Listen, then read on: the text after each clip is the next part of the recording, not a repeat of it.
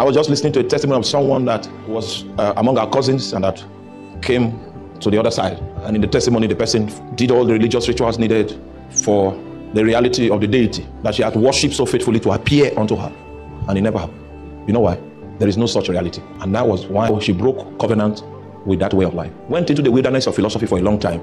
And then, without the presence of a preacher, it was a song of Lenino Blanc that she liked.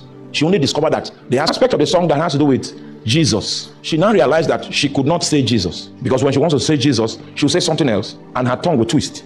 You know, she didn't know she was possessed. So she insisted that she must succeed in saying Jesus, even though it was painful and she was crying. And then she succeeded in saying Jesus. That's how the demon, black entity, came out of her spirit. She said Jesus, Jesus, till she slept off that day and woke up saying Jesus, Jesus. And that's how she ended up in church the next day evening, and she gave her life to Christ and never turned back since then.